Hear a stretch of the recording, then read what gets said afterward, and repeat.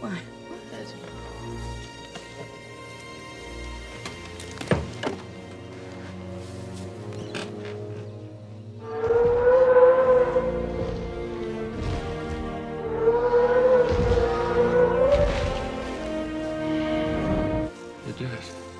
You crazy son of a bitch, you did. Well, it looks like it's finally time to start leveling. All of the patch notes in the Wayfinder Wednesday is pretty much what I went over in the last video about XP, but in this video, we actually have the numbers to talk about what the XP changes actually are, and they are pretty huge. So let's go ahead and jump into those without looking at a lot of this other stuff. So this is going to be patch 1.10. 0.1.10, and it's talking about the increased XP gains. And if you guys can see it, it says increased XP gains from all enemies by 386%. This includes mini bosses and expeditions and hunts. Increased XP from expedition completion bonus by 237%. Increased reward tower XP from all reputable sources by 325%. Oh my God! Wow!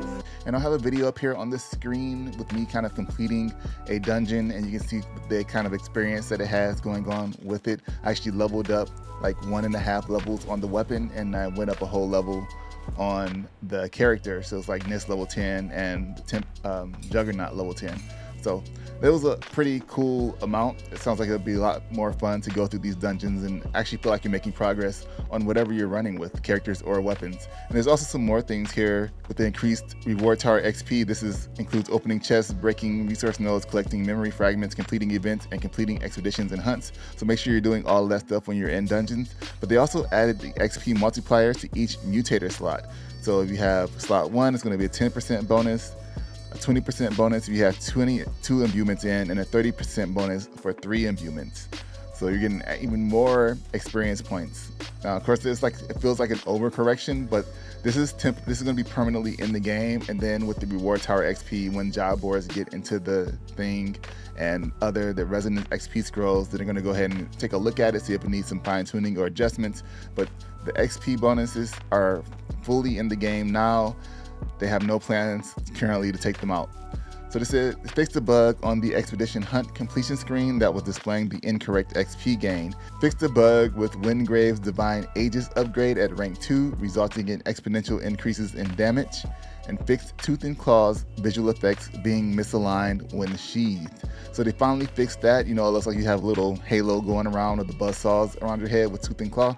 Now they actually fixed it, so it should be properly on your back, spinning in the proper place. Now it says, note, we'll revisit this reward tower increase in the future when the job board has been released. It's just a job board and XP resonance scrolls, but I think they have a typo there. They were in a hurry to get this out apparently. And those are their immediate plans, but they'll continue to look forward to improved XP experience and let us know our thoughts on our socials and Discord feature upload. Now there were some more things here in the Discord that they mentioned, that they talked about. Apparently there was something that was supposed to be in this patch, another XP buff that didn't make it into this patch, so it's going to be in the next update. It says here, also good news is the next patch will be another XP buff because someone forgot to submit a change, so that's today's leak. There's going to be even more XP coming into the game, so that's good. It's all good news, good news. Now, what else is on this is going to be talking about some tips and tricks. Wingrave's Righteous Strike.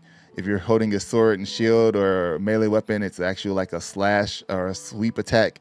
And if you're just holding a ranged weapon, like, you know, a rifle, then it'll do a spear attack, and I'm showing that here. I talk about player compositions and the fact that you don't have to have your matchmaking turning on and off every time you go and jump into a dungeon. And then there are also some cool community events going on.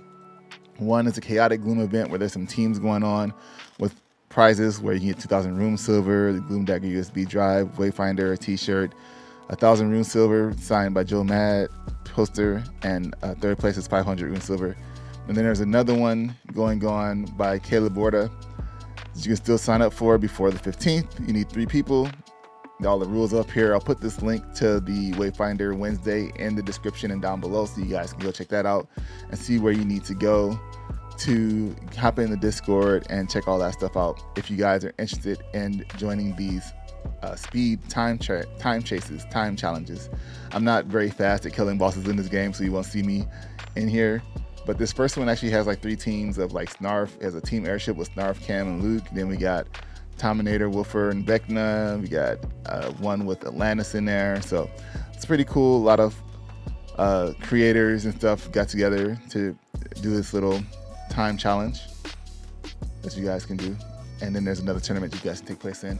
So that's all of our news here today for Wayfinder Wednesday, the update for the XP. Make sure you like this video because that is a huge boost in experience. It's so crazy. I'll see you guys in the next video. Peace.